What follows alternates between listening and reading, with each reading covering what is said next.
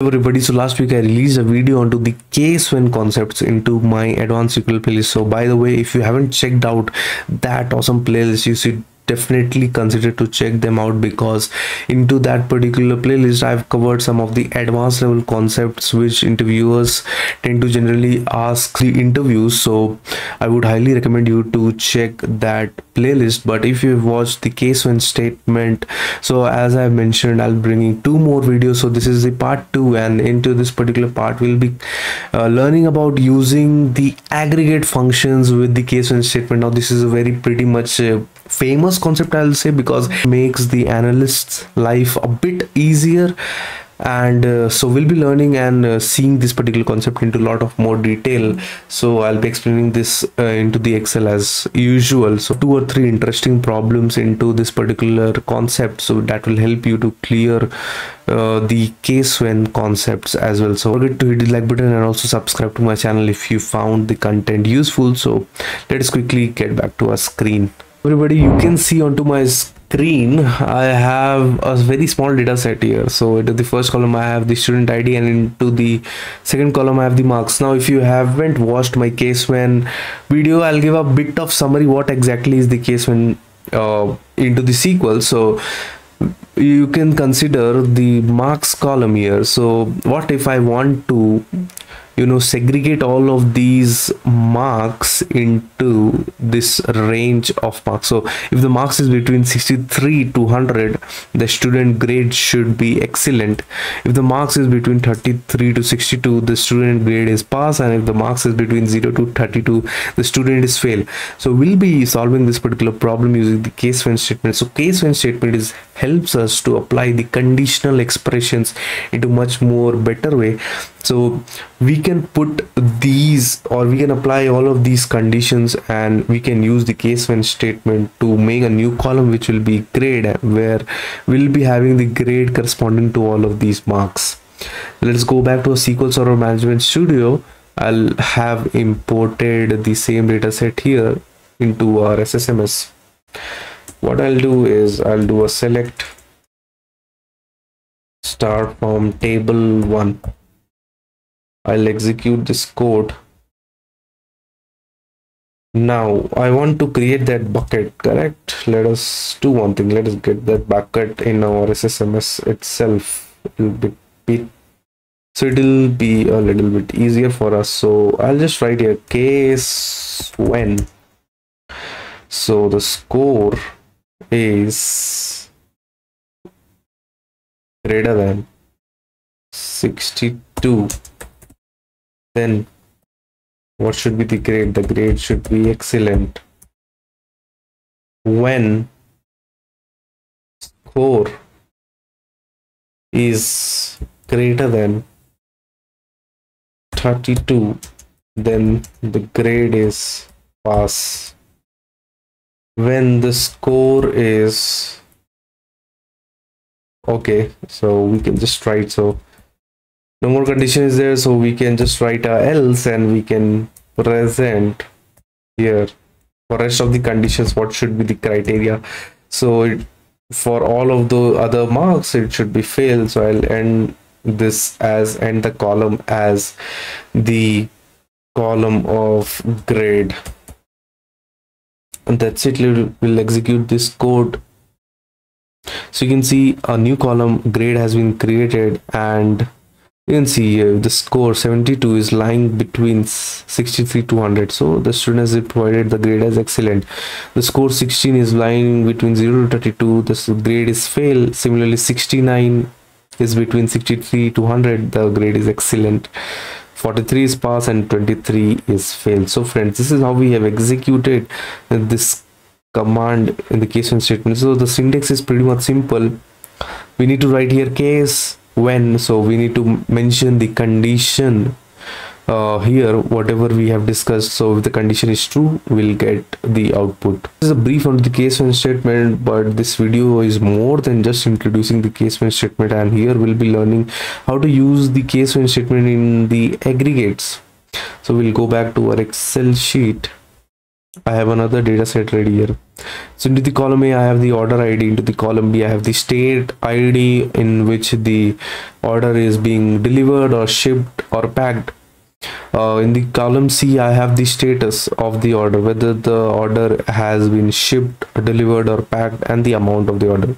Now, friends, what if I want to get the information and the output? I want to know, according to the state, number of orders which are into the shipment, number of orders which are into the delivered stage, and the number of orders which are into the packed stage. What if I want to get this view?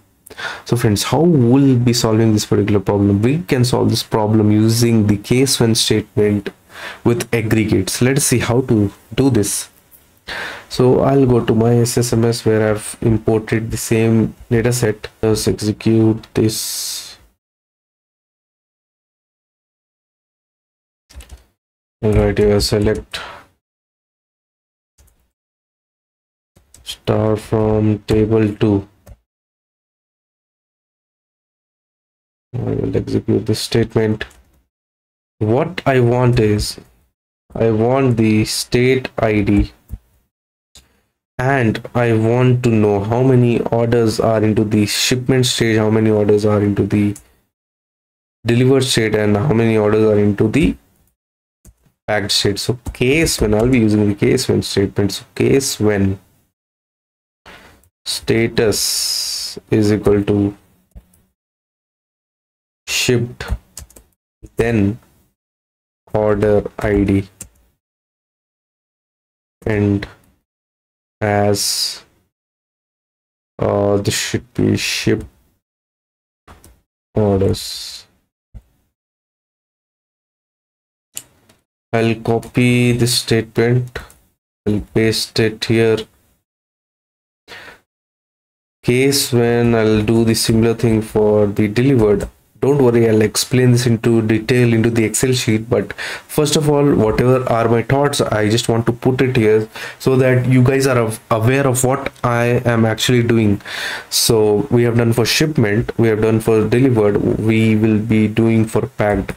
Now it is pretty much clear what does the case when statement does. So basically, I want to count the number of orders which are into the shipment stage. So how do we get to know like if the order is into the shipment stage or not? Definitely using the status column. So that is what I'm mentioning. So case when status is equal to shipped, then I want to count the order ID. So definitely I want to count the order ID. So I will need to write here count of order ID. Similarly here, count of order ID. Same for packed as well, count of order ID. And after this, I'll need to mention here from which table I want to gather this information. I'm gathering this information from table 2. Later on, I'll be grouping by onto the basis of the state ID. Let us execute this code. Let's see what is the output which we are getting here. So you can see I've got one output. Let us quickly verify if this is correct or not. So shipped orders, delivered orders, and packed orders. So this is shipped. This is delivered. And this is packed. This is the distribution which we are having according to the state, and this is the state ID. Into the state ID as S1, you can see the number of shipment, the number of packets into the shipment stage is 1. So I'll do one thing. Let me just sort this onto the basis of the state ID.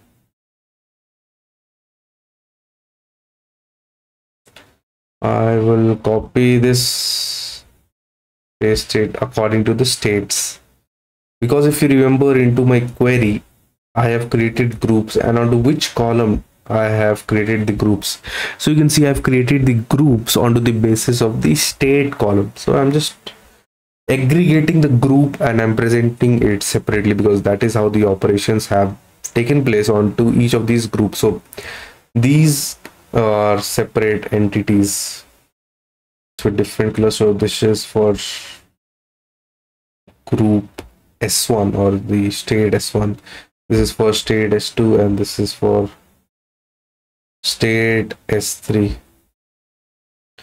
So friends, let us just quickly verify if the output which we have got is correct or not. So for state S1, there is only one order into the shipped section, so this is pretty much clear. Into the state S2, there are 1, 2 and 3 orders into the shipped, so this is also pretty much clear. Coming to state 3, we have only one order into the shipped section, so this is also pretty much clear. Now friends, if you can solve this problem into any other way, definitely you can solve, because there are a lot of different ways to solve this particular problem, but the most optimized way to solve these kind of problems are using the case when statement with the aggregate functions. But if you can solve this problem into any other way, do mention your solution into the comment box. So we have created the different groups here, as you can see. Now, how are we deriving into this particular output, or how is the query internally it is working?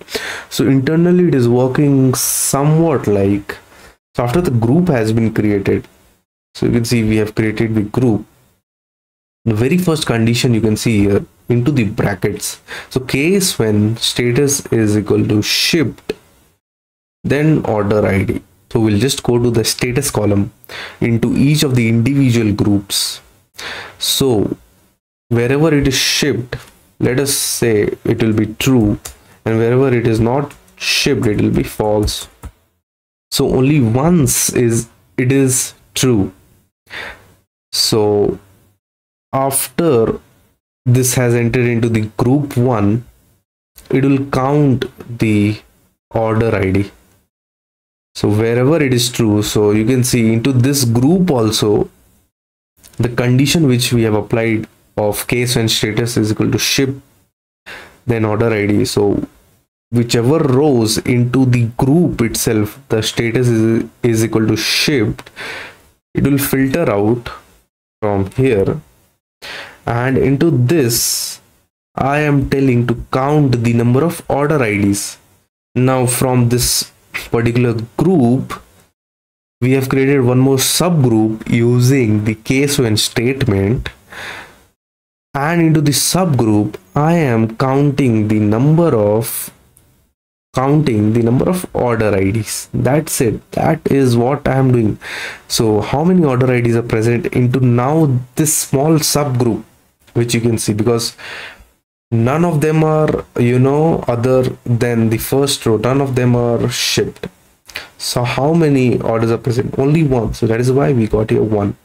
Now coming to group, second group S2, the same filter or the same condition will take place. So wherever it will be shipped, let us mark that as true. So this will be false, true, true, false, false, false, true. That's it. Now wherever it is true, again there will be a subgroup which will be created. I'll create the subgroup here. Wherever it is true,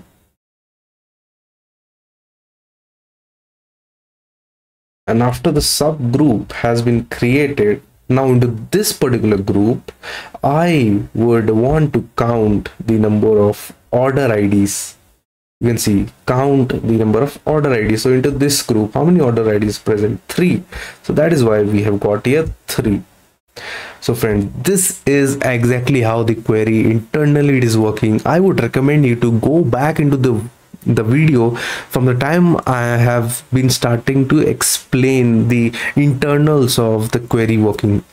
Rewatch it and then again come back to the solution. You will definitely feel better, and you will definitely feel you have understood what I was trying to convey here. So friends, this is how we have done. Now the same thing let us do. What if I want to know how many, like the transaction amount into each of the state, how much is into the shipped, how much it is into the delivered, and how much it is into the packed. So instead of count, we'll use a sum, and that will do the necessary thing. I'll do the sum, and you can see the output which I have got.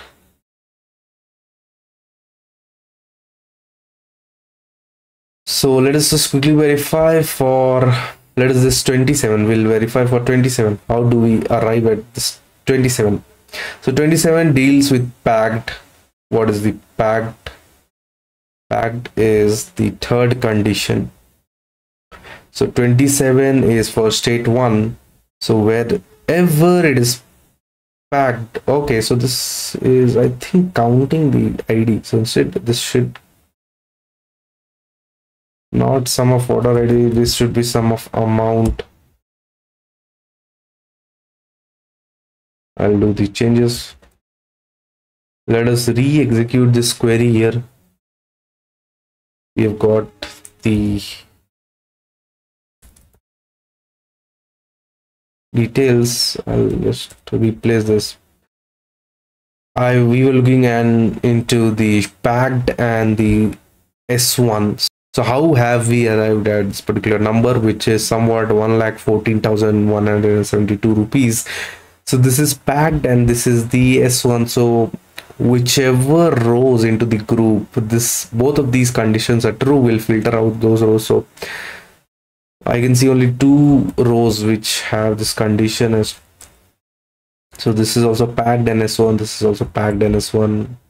I'll filter out. After this, into now this particular subgroup which they have created from the condition of case when status is equal to packed, into this particular subgroup, I will apply the sum function, which you can see onto your screen. I've applied this sum function, and this is how we are arriving at this particular number, which you can see.